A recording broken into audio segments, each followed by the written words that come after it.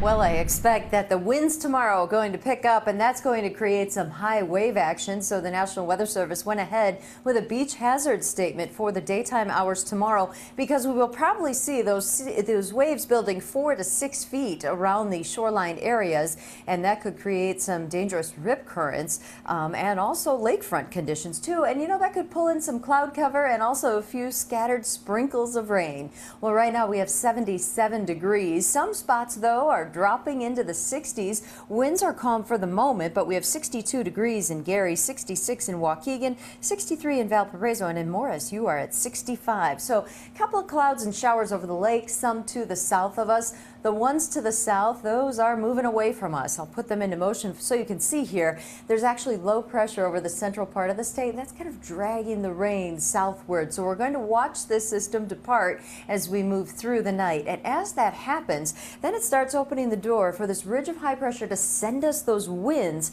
out of the northeast first and then becoming northerly. That's what's going to generate the high wave action that we expect during the day tomorrow. So tomorrow about 78 degrees for the high temperature, and when we look at our wave tracker at midnight, when that beach hazard statement goes into effect, we have about a 1-foot wave. But then when we get closer to daybreak, see that area of green? That's your 2 to 5 foot wave action, really on the Illinois side because of the northeast winds. Then the winds swing around more to the north in the afternoon, affecting Indiana and finally southwest lower Michigan late in the day and into the evening hours. So rip currents are likely during the day tomorrow. In fact, this goes in effect at midnight all the way through 10 o'clock tomorrow night. So that also could give us some extra cloud cover too, and maybe a sprinkle of rain there right at the noon hour, and then we'll start to see some clearing as we get into the middle of the week once that ridge of high pressure gets closer to us and those winds can die down, and that's going to clear things out for us. So tomorrow's the coolest day of the next 7